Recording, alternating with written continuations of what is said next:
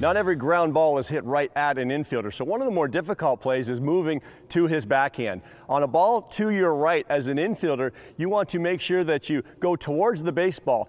If it's a ball to your right that's not too far, what you want to do is get to a position where your right foot is in behind, your glove is in front of that right foot, you're in a good low, strong position. Now from there, we want to take that momentum towards our target to first base, and that also, as we transfer the baseball, initiates our footwork towards our intended target.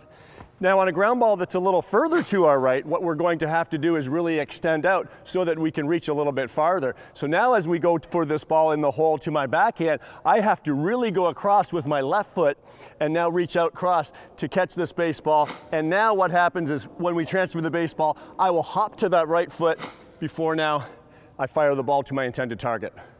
So the ball hit just to your right, you can't quite get in front of it, but you do a nice job to field that ball in front of your right foot and then get yourself in a good throwing position. Again, you just have to slightly get to your backhand. It's not a ball that you can field in the middle of your body.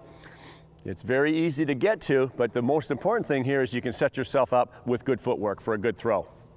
Now let's try the ball that's a little further to our right, where we have to really extend and cross over with that left leg. We have to really get out there, cross over, and again, set up the feet to make a good throw to our target. Make sure you stay low throughout this. Remember, as an infielder, we're always working from the ground up. That glove has to get right down to the ground. And most importantly, when you field this ball, when you're fully extended, really plant on that right leg to put your body in a good position to throw to your target.